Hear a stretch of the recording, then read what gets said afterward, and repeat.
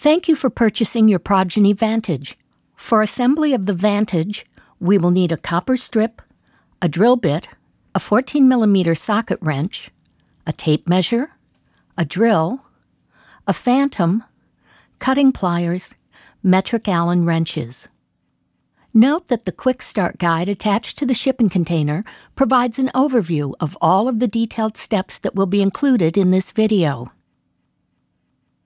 Note that the crate is a cardboard shipping container, and actual delivery may occur by preserving the original wooden frame.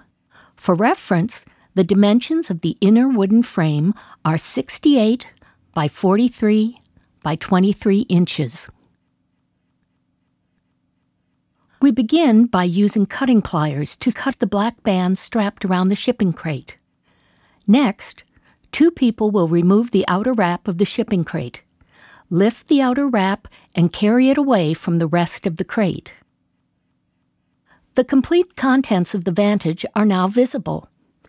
Begin by removing the wall mount kit. Next, remove the plywood panel at the bottom of the assembly. Continue removing the rest of the inner boxes from the crate. Be sure to take special care of the Panoramic sensor when moving. Open the accessory box removed from the shipping crate. Remove the software guide and USB drive, the Cat5 Ethernet cable, the wall mount push button, the remote exposure button, the head support wands, the TMJ positioner, the panoramic bite piece and positioner, and the sanitary barriers. Push the wood frame slightly forward by 6 inches. From the top of the assembly, lift the entire structure up and forward. Keep the Vantage in its frame for as long as possible, until the machine is in its final upright position. For wall mount installation, begin by reviewing the requirements for the wall mount and fastening kit. The exact requirements are detailed in the Quick Start Guide under Step 4. Be sure that the wall mount is level, and note that the mounting holes are slotted for installation. The main column will be attached to the wall mount 47.5 inches from the floor. After mounting the wall mount bracket, snap the column in place. You must attach the clamps, but do not completely tighten until checking to make sure that the main column is level. Select 2 cement anchors, 2 washers, and 2 nuts from the hardware kit. For wood floors, select 2 lag bolts and 2 washers. For cement or tile floors, use a 3/8 inch drill bit. For wood floors, use a 1/4 inch drill bit. Insert anchors and tighten with a 14mm socket wrench. If installing using the freestanding base, first remove the packing materials from the base of the column assembly. Carefully tilt the main column forward and slide the freestanding base components underneath. Once properly aligned, use a socket wrench to fasten the outer 4 bolts to secure the column to the base. Be sure to level the base using the adjustment screws. Use an 8mm Allen wrench and turn counterclockwise to adjust the base lower, and clockwise to adjust higher. We will now continue with assembly of the Vantage. Use cutter pliers to remove any remaining black bands and discard loose 2x4s. Draw the wooden frame forward and away from the main column. Remove any remaining packing materials. Note that the patient table, located halfway down the column, is not a leverage or a lift point. 3 shipping bolts, a bracket, and 4 screws must be removed before operation. Begin by removing the 3 located near the back of the overhead. Next, remove the remaining 4 bolts and bracket near the front of the overhead. Attach both head support wands to the patient table. Carefully remove and unwrap the Vantage sensor from its container. Remove the pink foam from the C-arm. Put the sensor assembly in place and lock it by releasing the sensor button. Without using a blade, open the remaining box. Remove, place, and lock the overhead arm cover on the Vantage. To begin setup of the Vantage with its host workstation, connect the Vantage to your wired Ethernet network using the included Ethernet Cat5 cable. The Vantage acts as a network appliance that connects directly to your network. In order to receive X-ray images, you must designate at least one workstation on your network to receive the images. Plug in the included USB drive. If the software does not start up an installation automatically, navigate to Windows Explorer and select the Progeny drive letter. Browse to the content of the flash drive and double-click on Setup.exe. Click on the Install Progeny Device Suite button. Choose Vantage Pan checkbox.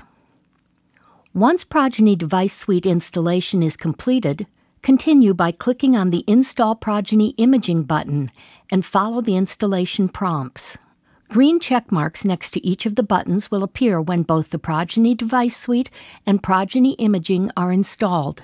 Exit installation by clicking on the Exit Door icon. Connecting your computer to the Vantage system can be set up either through Progeny Imaging image management software or through Progeny's Twain interface. Power on the Vantage by flipping the switch located at the rear of the main column. Make sure that the emergency stop switch located below the patient table has not been pressed. If so, rotate the switch to release, power cycle, and energize the Vantage again. On the workstation, open the Progeny Imaging software by clicking on the desktop icon. Enter administrator for the username and leave the password field blank. Verify that Vantage Pan is selected in the Device drop-down menu. In the top menu of Progeny Imaging, browse to Tools, Devices, Device Configuration. Click the Connect button. The Select Pan Server window will automatically discover any Vantages on your network. Highlight the Vantage you want to connect to and click the Select button. If your Vantage is not automatically discovered, click the Net Config button to select a specific network adapter. The selected Vantage will now be visible in the Server Connection section. Click the Close button to complete the connection. Allow the Vantage system to synchronize with the workstation. The light for Vantage Pan should now turn green. At this point, all images taken with the Vantage Panoramic will be delivered to the client.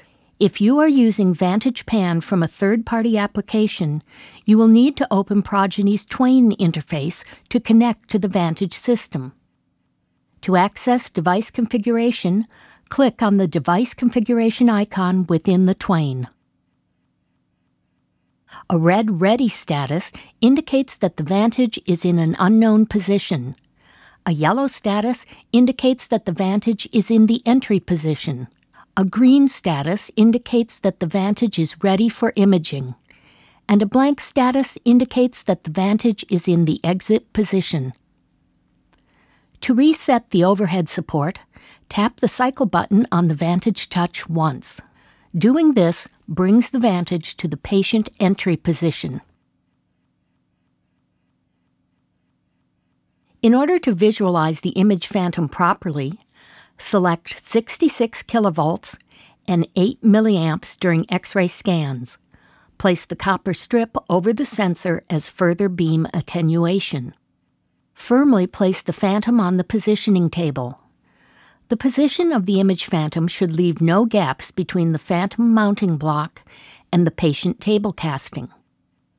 Activate the alignment lasers and center the cuspid laser. The images may be precisely measured by using the application program called ImageJ, which is included within the Vantage Workstation software. Image measurements may be approximated by using the included measuring tool.